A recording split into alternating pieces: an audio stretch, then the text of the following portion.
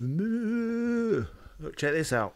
What? It's good. That. Is that one of your new characters? Yeah, it's he's called Nozzle. Nozzle. Oh, actually, you know what? I'm already. That's the horrible thing about you. You'll do something crap, and I'll go, "Oh yeah," and then you say his name's Nozzle, and then I go, "Right now, I'm interested. Now I want to know more about Nozzle." He goes around going like this.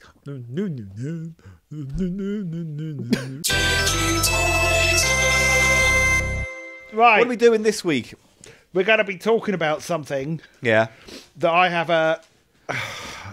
I started a sentence there, and I knew you were going to corrupt it, so I've cut it short. That's what she said. If she was a I was going to hairdresser say or hated penises. I'm going to talk about something that I have a long association with. There you go, you see. Just raise your eyebrows. You don't need to say anything beyond that. My hair's all over the place because I just had the stupid Venus mask on and it's in my eyes. Wait, what do you mean Venus mask? I thought Venus was... No, I mean, I was cosplaying as Venus. Oh, right. Wasn't it a real Venus? Just the one who helps him out at Christmas during a busy period.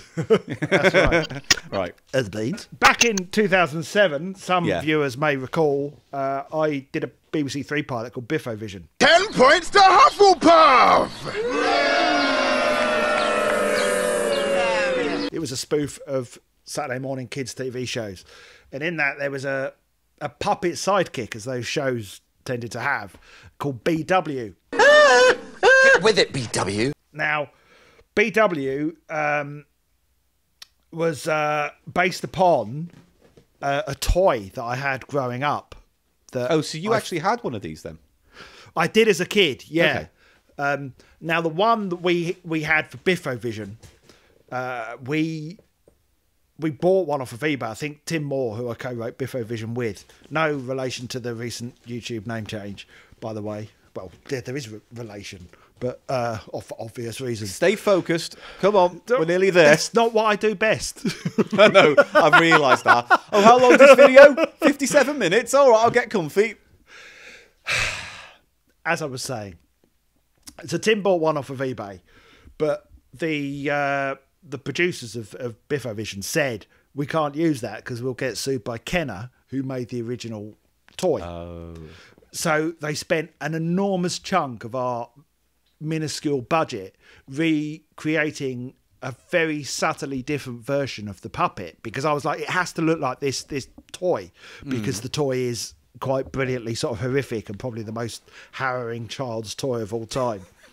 And they came back with this thing that cost something like $6,000 that they got some prop maker to make. Are you joking me? No. And it looked identical. $6,000 for that? Wow, that is You crazy. watch the show and you just go, that's just the toy. Look at you.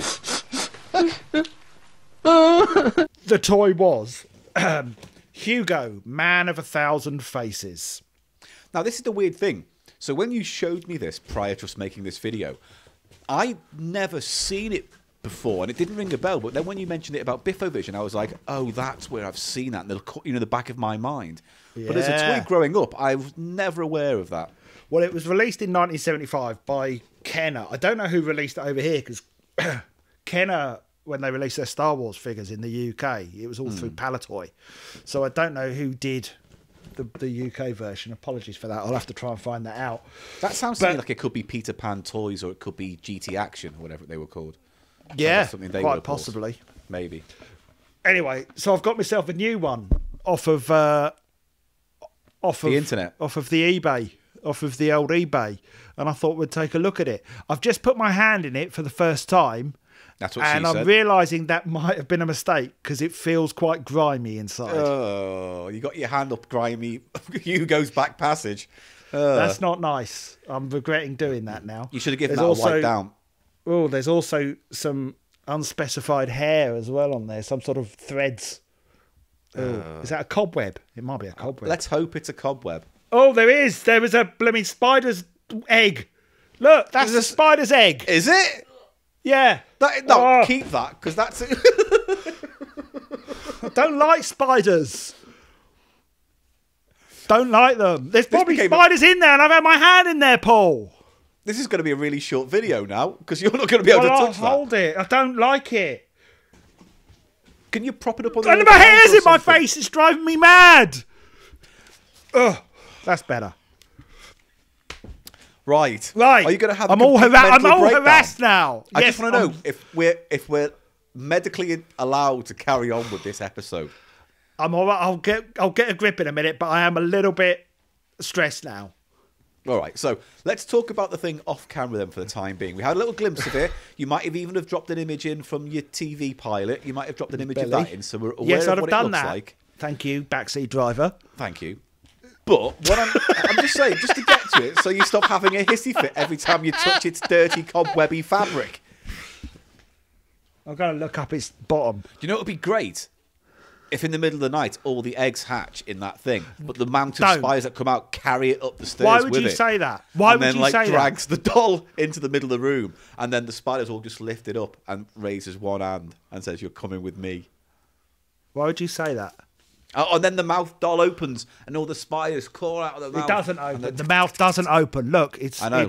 Anyway, look, I'll hold him from the sides and not put my hand in there. So, you see him up there? Yeah. He's creepy. He's got weird, pale, blue-grey eyes. I'm sure it's not the first time, now- but it's very Yul Brynnery. Yeah, that's exactly what I used to think it was. What was when I was a kid? It was based on Yul Brynner. Now, what do you think you did with Hugo, the Man of 1,000 Faces? What do you think his deal was as a toy? I mean, I know, so I'll let you to tell everyone. I did research, mate. Why'd you do research? I was going to tell you about it. Well, funnily enough, it was one of those, Biden. What's that thing? Baden. Joe Biden? No, not Joe Biden. What's he got to do with it? Do you know there's a thing where once someone mentions something once, all of a sudden it turns up everywhere? Right. So what? Baden something. Baden Powell? No, it's not. Forget it. Just forget it. The Baden Powell factor. It was just that toy, at the same time you brought it to my attention on Twitter or whatever, also came up in a timeline for some retro nostalgia and then you kept toy seeing thing. pictures of Joe Biden and Baden Powell. Yeah, that's exactly what happened from that point on. Right, so Hugo, the Man of 1,000 Faces, was a prosthetic makeup doll for boys. Obviously, it wasn't just for boys, but that was how it was marketed at the time. And I'm not going to hold that up because I'm just going to drop in some pictures. But Hugo came with assorted prosthetic pieces and some spirit gum, which, if you might know, is used in the theatre to attach hair and things to actors' faces. Yes. Like you might, when going out of an evening, attach a big bushy moustache, a handlebar moustache to yourself. Yeah. You'd look good with one of those. I wouldn't. I've done it. I look like a sex criminal from the 70s. Yeah. Well, in certain circles, that might be a bonus. It's not really. Right. So the whole point was, it didn't come in this bag that probably got spiders in it. Let's face it, this Ziploc bag. It's a Ziploc bag that they've stapled shut. It's Ziploc. You don't need to staple it. Anyway. Did you buy it from America? No, I don't think so. Why? I'm just wondering, because it just seems like they got it in out of the garage, put what was left in a Ziploc, nailed it shut because the Ziploc was broke, and then put the rest in with a spider. That does look disturbingly like a bag of evidence, doesn't it? Also, yeah, it does. It looks like a serial killer's toolkit. Well, it's not. It's like hair and flesh. Yeah, but if you're disguising yourself. Or a cat burglar's toolkit. Yes. Anyway, so I'll get some of the bits out that you can stick to Hugo's face. So the obvious one was this was the wig. So Hugo could have hair. Unfortunately, they only provided one type of hair. So he had two options when it came to the top of his head, which was bald and that wig. So bald or 70s or like bad Beatles haircut. Yeah, it's bad Beatles-esque. Also came with some creepy glasses, like a kind of what would you call that? He either looks like a beatnik now, yeah, or a beetle or a beatnik or some other things. A beater, which is a beater, isn't that some sport thing? Isn't it a beater? I don't know. Not with those hand gestures. It is. What's the sport? Leave a comment below that has beaters. Fluffing. That's what you're thinking of. That's not a sport either. It is. It is for me, mate. It is for me. Check this out. Look. Yeah. Look how scary he is there. He looks like the Claw. What's the name of the bad guy from Thunderbirds? The Hood. The Hood. Yeah. He does actually there. So you can stick that on. I mean, you had some teeth, so you could kind of make it a monster. Well, apparently, they wanted to call it the toy Lon or something, or yeah, Chaney after Lon Chaney, the Man of a Thousand Faces. Lon Chaney was known as the Man of a Thousand Faces. Oh my God, I'm realising how dirty this is. It's filthy. You didn't think to watch it before we did the video. Well, I thought it'd be good to get. Before you got it. I wanted there to be, to not have to feign surprise and kind of go, oh wow, what I didn't expect was. That's what other to be YouTubers do, filthy. isn't it? YouTube is nothing but insincere reactions to things. Well, I'm not very good at those. You should be. No. I bet you. Yeah. Well, good for them that they go and wash all the things they're looking at before they put them on camera. Yeah, I did. It's probably good. Otherwise, they end up with a bag full of spiders. Right. This is. It's got a chin, right? But look at the chin. It always used to look like a bum to me, or something similar. Can you see it? I can now. Yeah, it's a bit clefty arse chin. It is, isn't it? Bit Bruce Campbell-y. One of the other things you could do with Hugo's stuff was put it on yourself. And could you? I'm not. It's in the instruction manual. Look. Oh, cool. There's a picture of a boy because spirit gum is for skin. Yeah. And it came with, I believe, frozen. The American version. I think came with kind of. What are you muttering about? It froze for a second. Then just after you showed me the paper in the air, you were shaking it, and then it all froze. Well, that's fine. We'll put that in. We'll make a virtue of it. Yeah.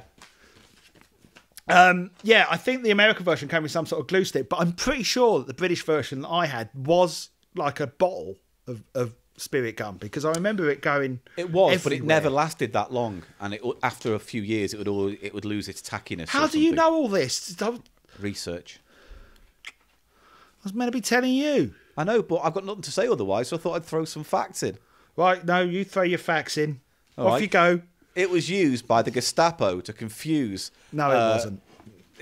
It was used by the CIA to assassinate JFK, who was MIA, and it was an SOS.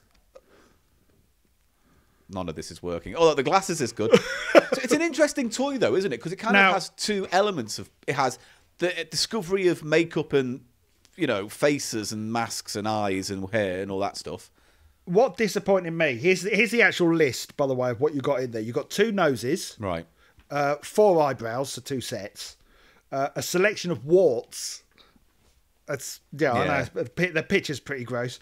A goatee stroke hair piece, which I daren't touch, but here it is. Yeah. So I suppose you could put a tuft on there. Various scars, which had like kind of stitching nice, on. Cool. A bandage for the head, which I imagine has rotted, given that this is from 1975. Yeah. 2 chins. I think I've only got 1 chin here. There's all stuff in the bottom of the bag. There's all like mud in it. Anyway, an eye I patch. feel dirty just watching this video. My fingers, I can feel the filth on me. We'll soldier on. Hugo, man of 1,000 germs. There's the various eyes that you can put over his eyes. Do you remember that film Arachnophobia? And it begins with like a package coming over from another country with a spider in, and then it hatches, and then adventure and horror happen. Do you know what? I can taste dust in my mouth. I genuinely can. It's all like come out of the bag. It's probably all Hugo's. Yes, it's probably the spider egg, Paul. Or the spores. Yeah, the spider eggs and spores. They're going to be in your teeth. And spiders will hatch from your mouth. I don't like that sort of thing. I don't like it. Oh. One thing that disappointed me with the toy, which was intended to be a sort of puppet. I'm not putting my hand in there again. No, fair Never enough. doing that again. Was that I hope, because in the instructions it said you could send off additional glue sticks or in this country additional bottles of glue. I always wanted them to release packs of other makeup. It was very limited what you could do with it. It bothered me that. Do you think that was because the toy wasn't massively successful, so there wasn't much call for extra sets to come out for it? Well, I haven't got sales figures, but I've read that it was quite popular. Oh, okay. I mean, you bear in mind, I think at the time, 1976, there was a guy called Uncle Floyd in America, an entertainer who had a show called The Uncle Floyd Show, and he featured Hugo on it. Oh, really?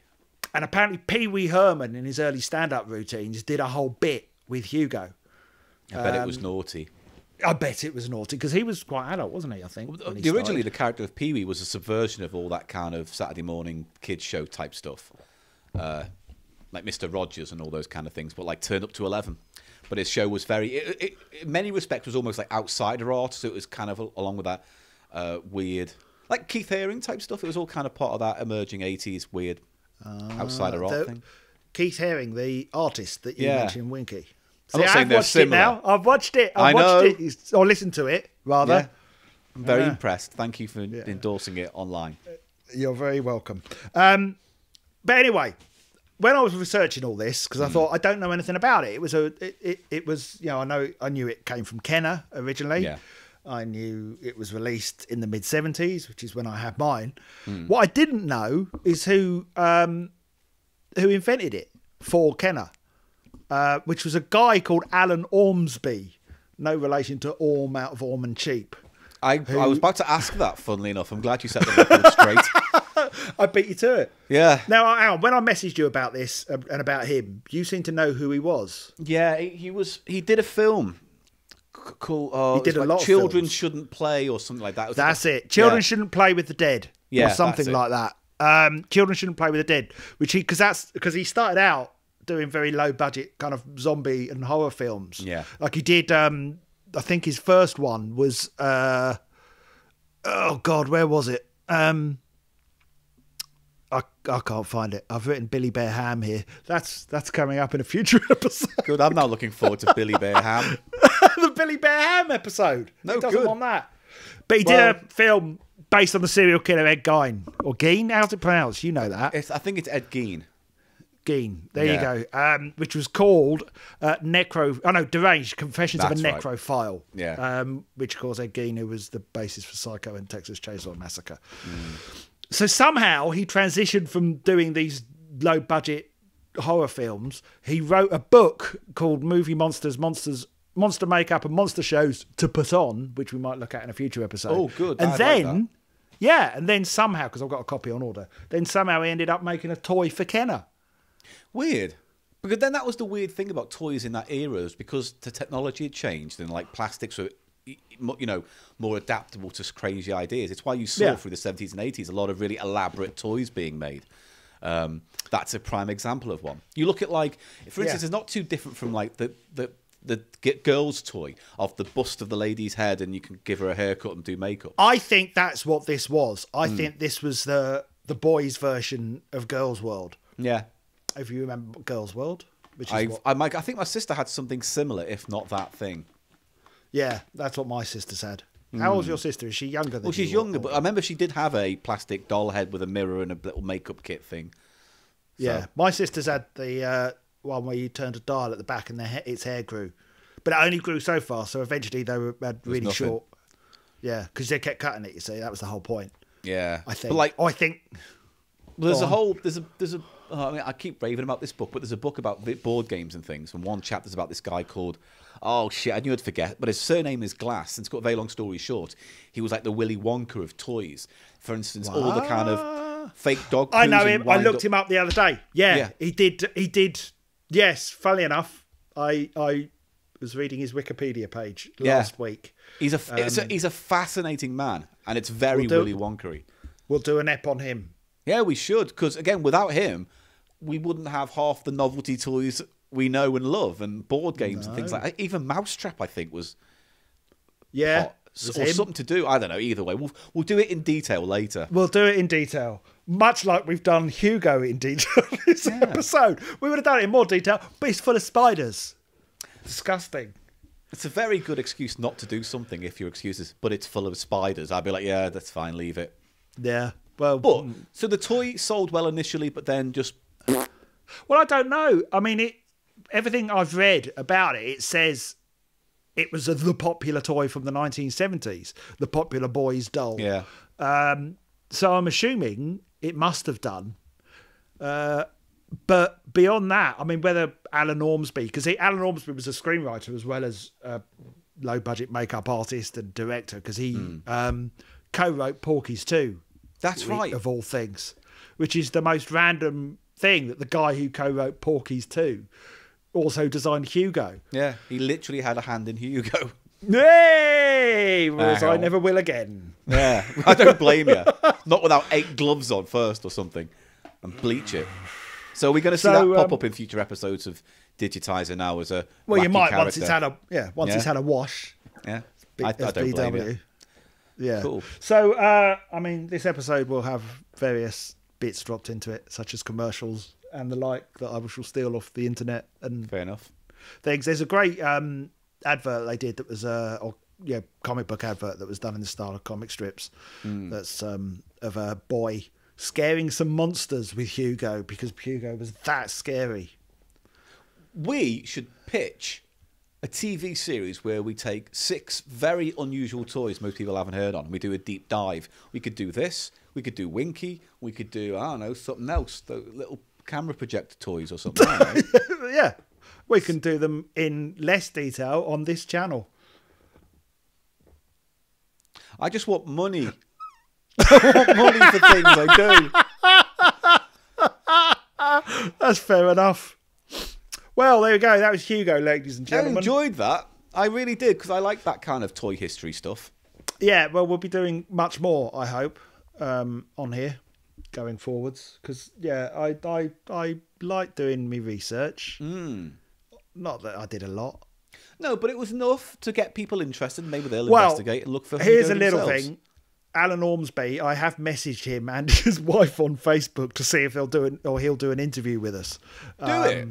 Well, I've Zoom done it. it. I have. Yeah, I will. I've already done it. But Alan Ormsby doesn't seem to do a lot on Facebook. His wife's quite active, but we'll see. If she gets because back to me. that's how I got that French chap for the Winky episode. He just happened to be on Facebook, and I found him and asked him a message. Oh, there you go. Yeah, Look at so that. You don't get.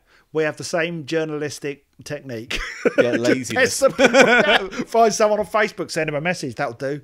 Pester them and their loved ones until begrudgingly they join the fray. Pester them, stalk them. Yeah. Well, Hugo's saying bye-bye now. Bye-bye, Hugo. What is egg nest thing? Bye-bye, everybody. Bye-bye. Not at all unnerving. Hugo says, don't forget to like, comment, and subscribe. And also share the video around a bit if you can. Because if you don't, Hugo will leave spiders in your mouth and eyes. Yeah, I put my hand up a spider and spore-filled puppet for this episode. Share it, for Christ's sake. Bye, everyone. Bye.